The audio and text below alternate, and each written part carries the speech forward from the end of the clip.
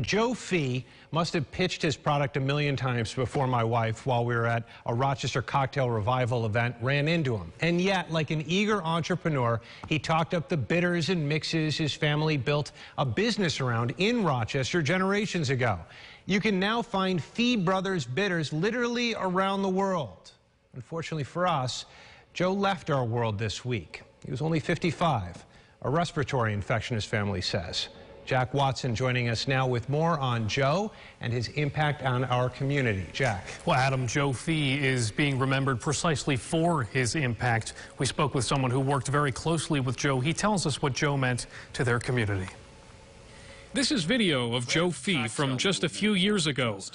A bigger-than-life character intent on carrying his family's business that dates back to the mid-19th century. It's devastating in the context of our food and beverage scene. Chuck Sarankoski worked closely with Joe. He told us just how much Joe meant to the Rochester cocktail scene. If he wasn't here in town, he was in Macau or Copenhagen or something like that, spreading the word of Fee Brothers bitters around, but also talking about Rochester and validating us as a city and showing our scene off to the world. Fee's family took to Facebook yesterday. That post saying, quote, "Rest in peace, dear Joe. You will be dearly missed."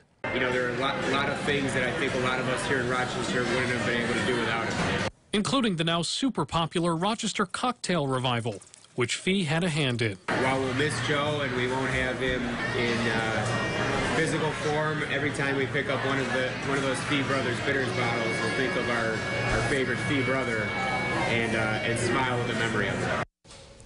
Well, Fee Brothers now makes 100 different drink mix products and sends them all over the world. Their headquarters is right on Portland Ave in Rochester. Fee's family may speak with me tomorrow. If they do, I'll pass along their words on rochesterfirst.com, Adam. All right, Jack, thank you. According to a Facebook post made by the company, there will be a funeral mass for Joe this Monday morning at St. John of Rochester.